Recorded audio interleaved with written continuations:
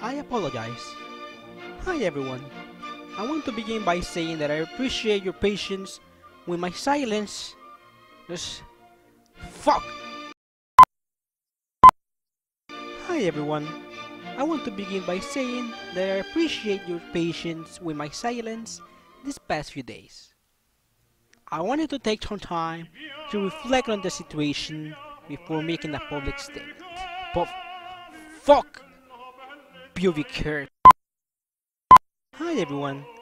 I want to begin by saying that I appreciate your patience with my silence these past few days. All I wanted to... Oh, fuck. I'm sorry. I'm really bad at reading bullshit.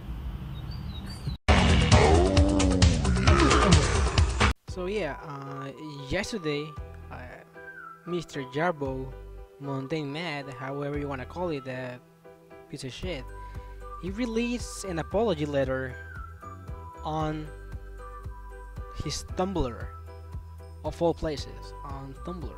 And well, it's as always a half-ass apology, as these kind of people like to make. First of all, because if you read the apology, you'll see he's trying to backpedal on that some things that happened during this week. And what kind of apology it is if you are not fixing the mistakes that you made? I mean, he's apologizing, alright, but what about the reports, the false claims, the false flags, and the videos that got taken down because of it? If you don't fix that, Matt, you're not doing anything.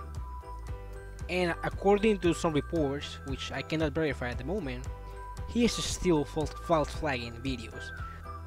As I said, if you're apologizing but you're not, fixing the mistakes that you made by reinstating the videos that got taken down, or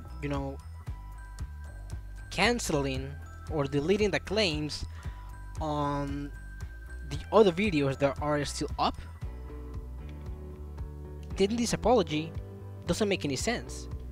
There's a lot of content creators that livelihood depend on YouTube, and what Matt did was mess with that. He messed with a lot of people's livelihood, and apologizing but not reinstating their videos just comes up as damage control, and a bad damage control at that.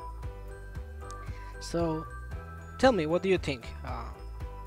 Do you believe in Matt's apology, or is it just another method of him trying to water down the situation? The only reason that he released the apology is because people have been asking for it on YouTube and Twitter. Otherwise, he would have remained making videos and pretending that nothing happened, which is what he was doing all the time. So yeah, man, you're a real piece of shit, man. You're right there competing with DSP. And I do think that everything that's happening to him... Okay, and now to read some of the comments on his Tumblr. Let's see this one. V Revolticon said, "And to think I was sub to this snake oil salesman at one point." Okay, let's try to picture that one. There you go. Okay, Cytotron said, "You are not sorry, you're wrong. You're sorry that you got caught."